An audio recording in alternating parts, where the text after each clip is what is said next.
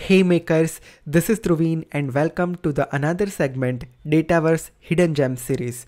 In this series we will talk about some cool features of Dataverse and some hidden thing which you haven't explored in your day-to-day routine. First topic is relationship in Dataverse. We all know about relationship in the Dataverse table. In Dataverse we can apply many to one, one to many and many to many relationship. But when we apply the relationship in our Dataverse table, what type of advanced setting we need to consider? Let's talk about that thing in detail with me. But before that, if you haven't followed me on my Twitter and Instagram so far, do follow me. So let's get started. Over here, I have one Dataverse table called product and I have another Dataverse table product line items. Product and product line items are in relationship with 1 to n. Now let's check what relationship is being applied over here. So I opened my product table and over here I have my product line items relationship. So over here if I click on this edit, you can see that this is the relationship which is being applied. Now in relationship, if you go to the advanced option, you can see three different type of behavior: referential, parental and custom. Have you ever tried to explore these three options? What do we mean by that? Let's try to explore that. Also with terms of certification as well, this is one of the most important topic when you are writing PL 100 and PL 400 certification. So let's try to understand this concept in depth. So first, let's check the first option, referential. Now, what do we mean by referential? So when we select referential in delete, there are two options: remove link and restrict. Now what do we mean by these two options? Let's see. So when you select referential as a behavior and when you choose remove link from here and click on done, what happen here is if you try to delete any record from your parent, then all the child records relationship value become blank. Let's say for an example how it behaves. So I'm just selecting referential with remove link, and now what I'll do is I'll just go to my parent product table, which is my parent table. So I selected this product table and now I'm trying to delete this record. So I'm just clicking on delete one record. So it deletes that record, and now let's see what happened with its child record with client A software service.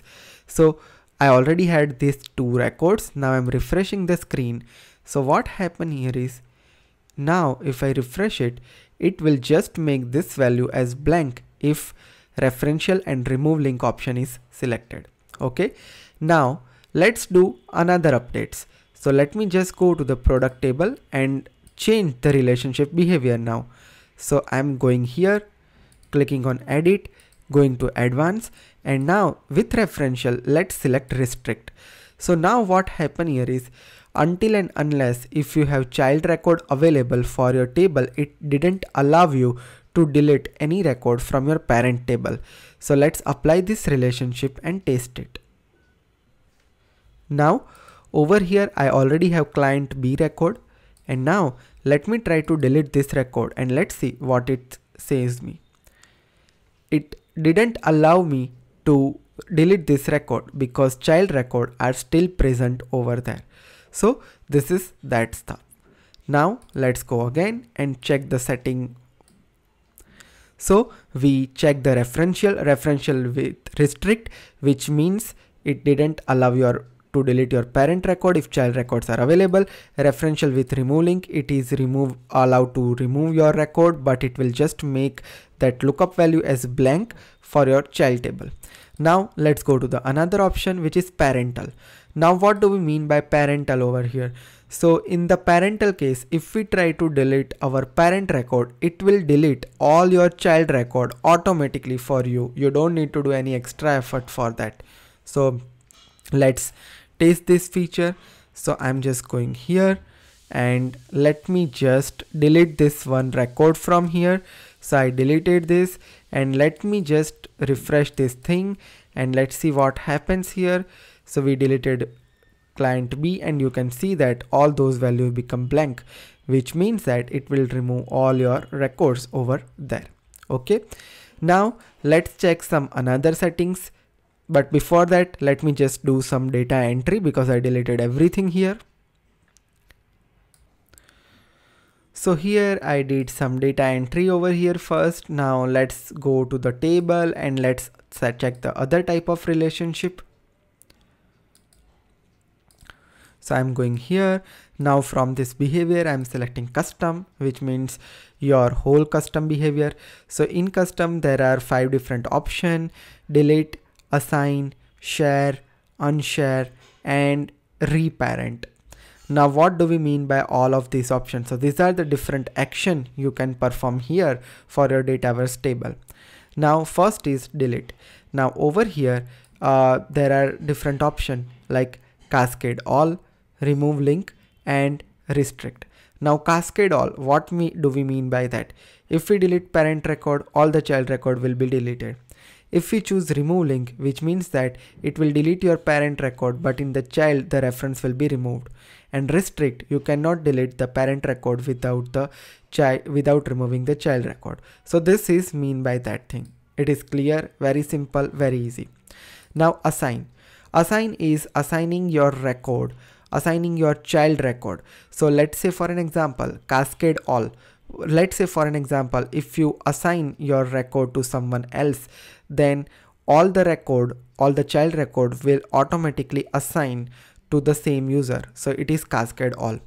Cascade active means all the active record from your Dataverse table will be assigned, and your according to that your child record will be assigned. It is happening only for your active record. Now third option is Cascade user owned, which perform the action on all the related table rows owned by the same user as the primary table row. And the last, Cascade none, means it is doing nothing with this behavior. Then there is a property share. Now what should happen when primary table row is shared with someone else? It is responsible for that thing. First is Cascade all, which is same like this. All the child record will also be shared when parent record is shared. All the active record will be shared. Same way user owned. So all the related rows owned by the same user as the primary table row will be shared, and none means nothing. Same way unshare, what will be happen when you unshare your parent record. Now reparent. Reparent is something which is responsible for what should happen when the lookup value of a related table in a parental relationship is being changed, which means that what happen if I change something to my parent table, like instead of software A service I change this value, then what should happen to my all the child record in the another table. It is responsible for that, and over here as well, Cascade all, active, user owned, and none. It will work same as the other 3 properties, right? So this is the type of behavior we discussed. So we discussed about referential, we discussed about parental, and we discussed about custom. In custom there are 5 different action, and every action has the similar things over here. Hope this video helps you and values your time to understand the different behavior property of the Dataverse relationship. If so, make sure you hit thumbs up and press the bell notification to never miss any updates from my channel. If you are looking for any training or consultation, the website link is available on the channel cover page. And don't forget to follow me on my other social media handle like Twitter, LinkedIn, Instagram, and don't forget to subscribe my another channel Digital Dhruvin as well. With this is Dhruvin signing off. See you in the next session with some amazing content. Till then, have a great day. Goodbye.